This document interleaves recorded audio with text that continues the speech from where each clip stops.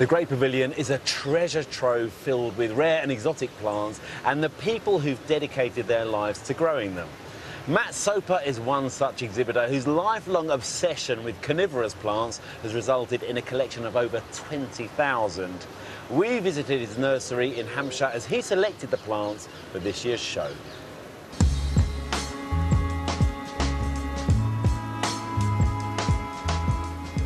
I just like the shapes, colours. They're different. There's something just a bit unusual. And also they do a job. They catch insects, flies and wasps.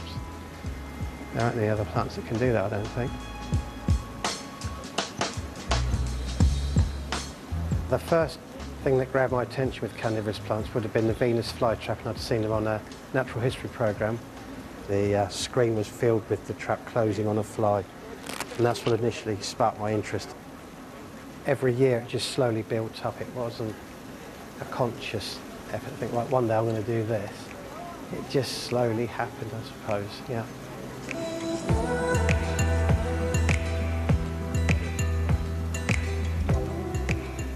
This is the main greenhouse.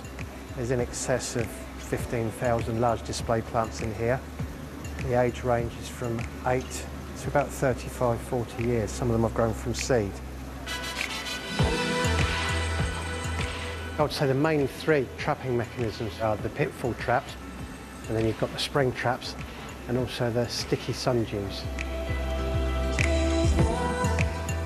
These are North American pitcher plants, Sarracenia, and they're by far the most efficient of the carnivorous plants. They're extremely good fly and wasp catchers, and the way in which they capture their prey, they produce a nectar around the lid here, which has an intoxicating effect on insects, so flies and wasps are initially attracted to this nectar. They eat the nectar and then make their way down to the throat of the plant where there are larger deposits of nectar produced. It's extremely slippery, and then the flies literally slip down into the tube.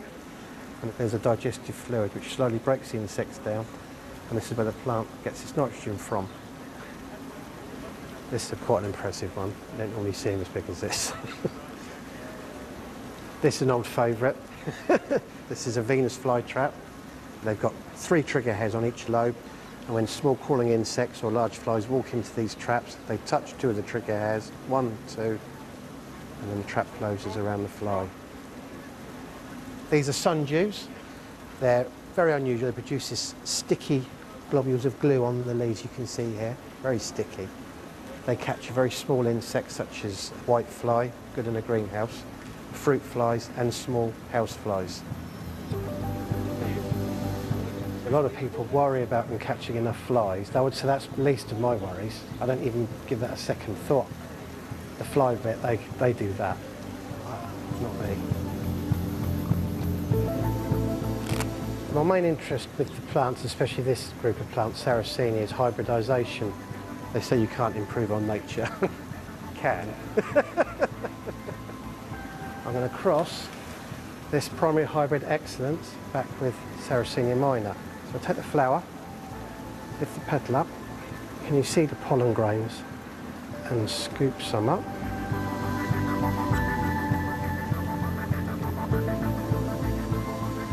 Then there's a little nodule just on the other side here. And I touch the pollen on the stigma. And this is how we make new plants. If you cross a really big green plant with a short, bright pink one, you'd like to get really big, bright pink plants, but you probably end up with a load of short green ones. So it is a lucky dip.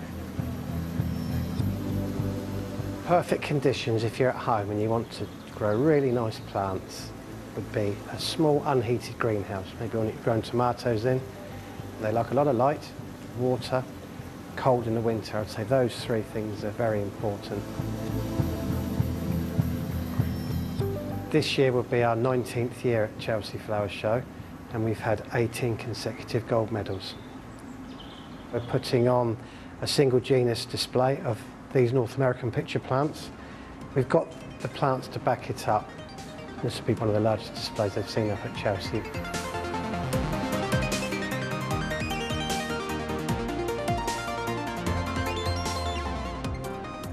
This will be a good example. It's nice and upright. A lot of pictures facing forwards. That'd be a really good plant to take along. This is a nice colourful one, it's been open a bit longer. That would go, that one's too dull.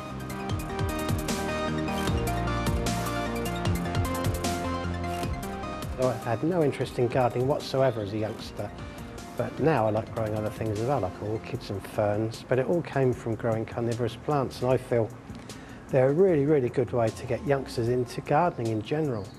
It's really nice to see people starting to grow these plants. Matt, you seem to be on an unstoppable Saracena roll. You're taking the world by storm. Tell me how many golds you've got here at Chelsea. We've been coming 19 years, and this is our 19th gold medal.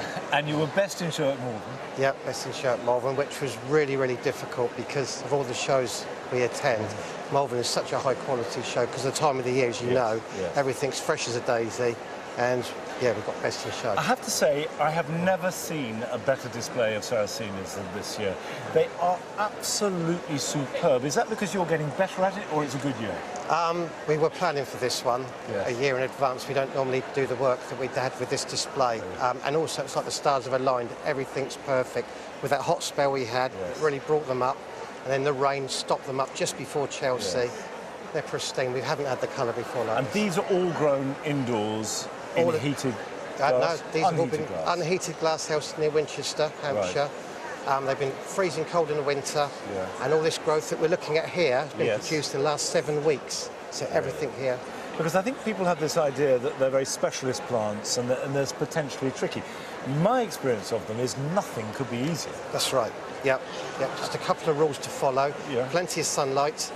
Keep them cold in the winter. They're not tropical. They look very exotic. But you must use rainwater if you're in a very hard water area. Rainwater's the key. And I also know that people are a little bit tentative about cutting them back. What's your advice on that? Yeah, we had a lot of people here asking us, no, when they look tatty, cut the dead bits off to allow the sun to get into the crown so the new growth can come up. So when the leaves turn brown, look a bit tatty, as I say, just trim them up. And finally, briefly, can you grow these without any protection at all? We're halfway through a trial with the RHS on our nursery at the moment. We've been growing them outside, completely unprotected. Nothing has died. They're all coming up fine. They're a bit behind these because these have been under glass, but they seem fine at the moment. Yes, you can. So anybody could set these most exotic of any plants here in the town, could grow this on a balcony or even a windowsill. That's right. As long as they're getting plenty of light, they've got rainwater and the right compost, they're fine. Well, I think they look fantastic. I know that people are loving them. So keep going, your expedition. We'll talk about your 20th gold medal next year. That'd be great. Thanks, Monty. All right. Nice to talk to you. Thank you.